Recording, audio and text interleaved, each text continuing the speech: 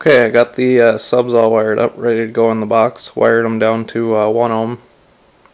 and they're dual 4 ohm voice coils. Okay, how I did that was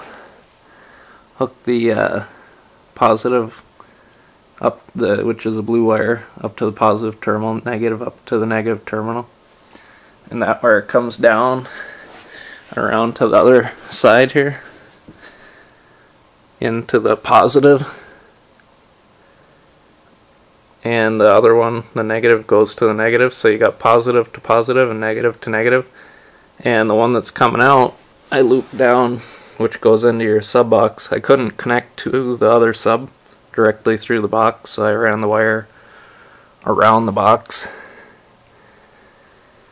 and then up into here, which again you just connect to positive, and then the negative to the negative, and then same thing again, just loop around, connect into your positive and negative again, and then this one comes out and has your little lead connectors on it, which I'll connect inside the box